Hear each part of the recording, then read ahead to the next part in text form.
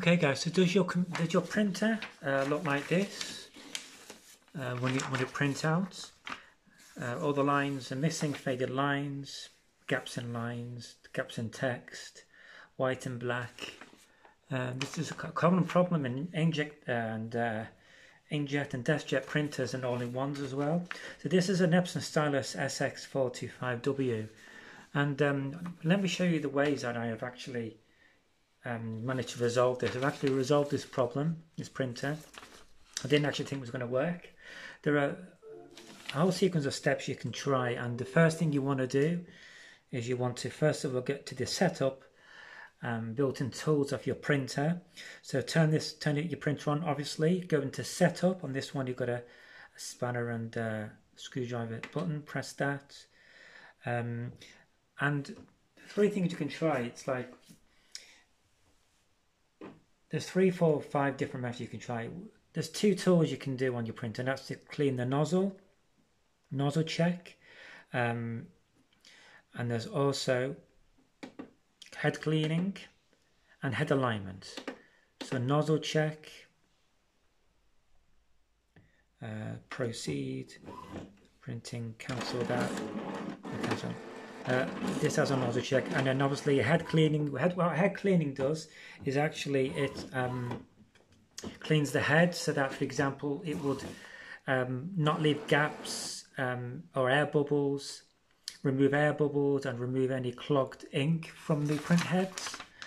And head alignment will mean that if you have like a piece, like if you have like text that is like slightly faded, but it actually looks like it's not a problem with the actual print, but it just small gaps in the text, like this, for example, just very small white gaps in the text, then it would actually look like that, and you need a head alignment to do that. So head alignment. So basically, yeah, when you need head alignment, the text isn't all that bad, but when it's really bad, it will look like this, something like that. And that's just a copy. That's actually a copy, not a print. So yeah, head alignment, and also a nozzle check if you got that, or a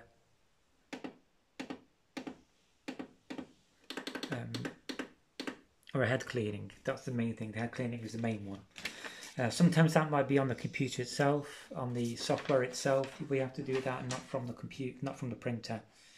But most of them from the printer itself. That's where you do those checks. So another thing to do is to check for. So another thing to do is when you went through that and it's still not working fine, like on this one. When I did that, I was still doing that problem. Then you can actually go inside the printer, and then you can actually go and clean the heads. So I'll try and zoom in here.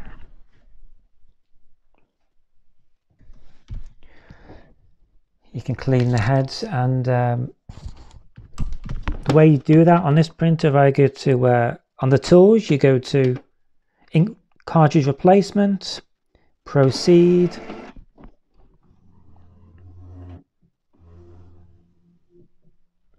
and then you open the top. I'm not going to take these cartridges out because I'm afraid that I might ruin it again. If you take these cartridges out one by one, you can actually see nozzle heads. And what you do, you actually spray with something like some cleaning fluid, like this is screen and keyboard cleaning fluid. Spray some of that and use a cloth. Don't use a tissue because it will dye the white debris or what have you. Bits of the tissue will go inside. You want to clean it. It's not too bad. You just 1 or 2 or 3 sprays onto the nozzle, and you just simply clean them very easily. And then once you've done that, you use a cloth to wipe off that ink from the nozzle.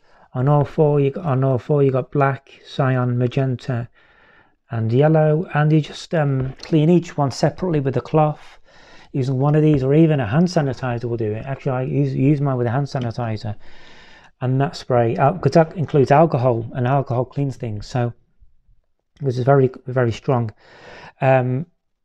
So yeah, and that actually did it for me. And also what I did was, after that, or fourth option is to replace the ink cartridges as well, because not only could they be empty, but the chip in the cartridge could be defect, and once that's gone, then it's going to need a new cartridge. And if that's not doing it, then try a genuine ink cartridge, like this was Epson, a genuine Epson print cartridge. That would also fix a lot of the problems as well. So got head clean, nozzle check, and head alignment, and you got cleaning the nozzles with this, removing the ink cartridges out, removing the nozzles, and cleaning the nozzles, wiping them down dry with a cloth and the excess ink, and replace the cartridges. You can by all means try and put in a compatible, that may work. If you still don't get a successful result solution, then try putting genuine ink cartridges in. Okay, and that's pretty much it really. That didn't take too long. Once you've done that, then attempt to do a test page print. Once all that's to check it. Once you've done all those cleans and checks and tasks, and then that might do it. So for example, so my printer went from that at the start to that. So I printed it one that way, and used paper to do a test pinch page print the other way. So that's successful, and then I did a copy, and that's successful as well. You can see there. So all those things work. You could go to try many different things, and if those doesn't do it, then you probably have to. It will be safe to say, unfortunately, you may need maybe a problem with the ink system, where it's just best to get a new printer. But any comments or problems or issues or questions, please fire away, and please like, subscribe, and comment on this video, and do subscribe or pass on to others, because then I can help other people with problems with the PC. Thank you so much for watching, and I hope you enjoyed this video. Have a great day. Thank you.